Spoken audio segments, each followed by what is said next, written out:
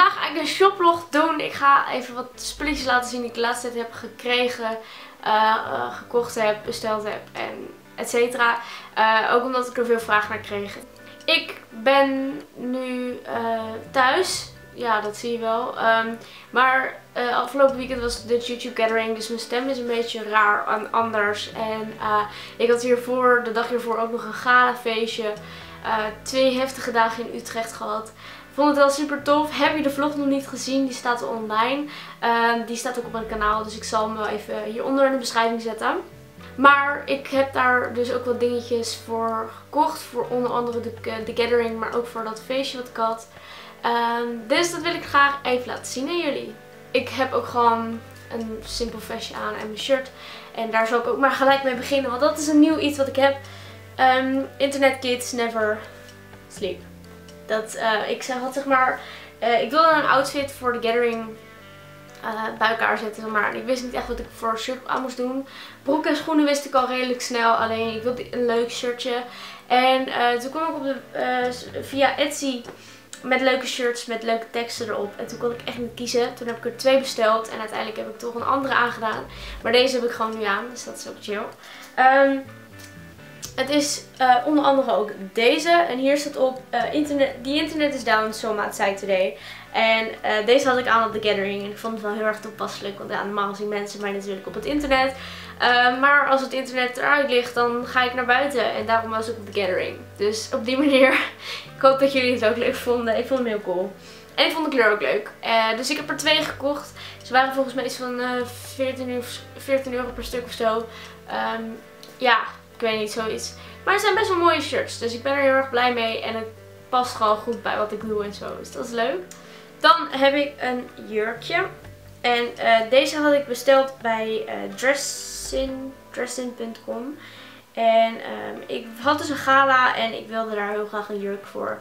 En omdat ze op Dressin natuurlijk allemaal jurken verkopen, dacht ik, hé, dat is wel leuk. Nou, het was ook wel leuk. Alleen, ja, die Chinese maten zijn gewoon echt een drama.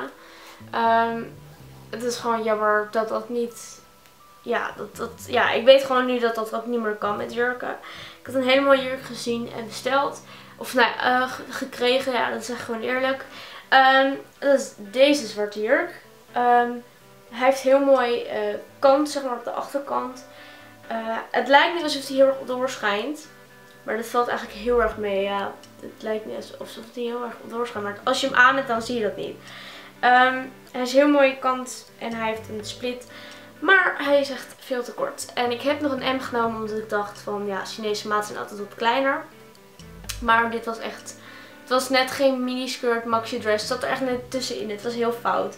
Dus die heb ik niet aangehad. Maar ik wist ook niet of die op tijd zou komen. Dus ik had bij Boohoo had ik wel een andere jurk nog besteld. Er was laatst ook een actie bij Boohoo. 30% korting volgens mij. En daar had ik dan geen verzending bij. En ik had gewoon, oh, hij is echt heel lang eigenlijk. Gewoon een zwarte jurk, ja, zo zie je het niet. Ik zal even een foto ook tussendoor plaatsen van de dag dat ik hem aan had. Gewoon, de bovenkant is gewoon als een shirtje. En de onderkant is gewoon een lange rok met 2 splitten aan de zijkanten. Hij zit super mooi. Hij zit ook nog eens heel erg lekker. Want het is echt een t-shirt stof, zeg maar. Dat vind ik heel chill. En ik had gewoon mijn hakjes aan en... Ja, een kettingje erbij. Verder niet. Het was niet heel bijzonder, maar wel leuk, zeg maar. Het was ook een beetje een casual gala eigenlijk. Dus dat is wel leuk. Ik heb ook nog een ander blouseje besteld. En die zit wel echt super mooi. Daar ben ik heel blij mee. Ik wilde al heel lang zo'n soort blouseje. Want het is gewoon mooi strak en het ziet er mooi uit. Ik had nog helemaal geen zwarte blouses. En ik heb wel heel veel zwarte kleding. Maar niet echt blouses in de kleur zwart. Dus nou heb ik er eentje. Dit is de see-through. En dan vind ik wel leuk voor een leuk detail. En hij heeft dus laagjes. Het is zo lastig met zwart. Ik heb echt ook alleen maar zwarte dingen.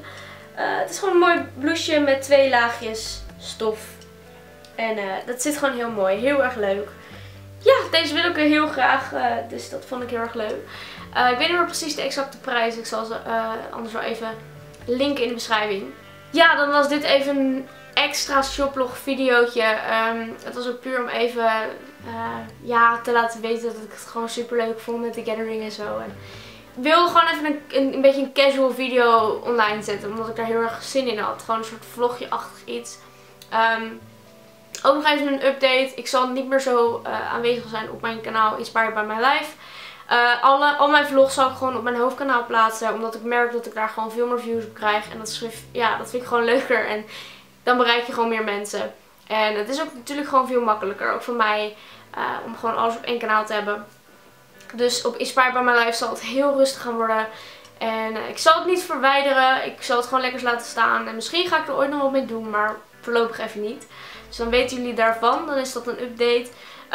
Uiteraard komen er nog heel veel video's aan. De laatste tijd heb ik heel veel doorgewerkt. Zodat er echt wel 2 à 3 video's zelfs per week komen op dit kanaal. Dus daar ben ik heel trots op. Plus nog een video van Behind the Trend. Dus het is chaos. Maar ik hoop dat jullie deze update wel leuk vinden. Ik vind het gewoon wel leuk ook om af en toe even een vlogje of een soort vlogachtig iets te uploaden met een shoplogje of iets extra's erbij.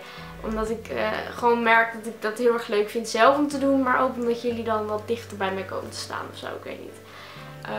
Ja, na de gathering heb ik altijd weer allemaal ideeën en weet ik wat. En inspiratie en motivatie vooral ook. Dus in ieder geval bedankt ervoor.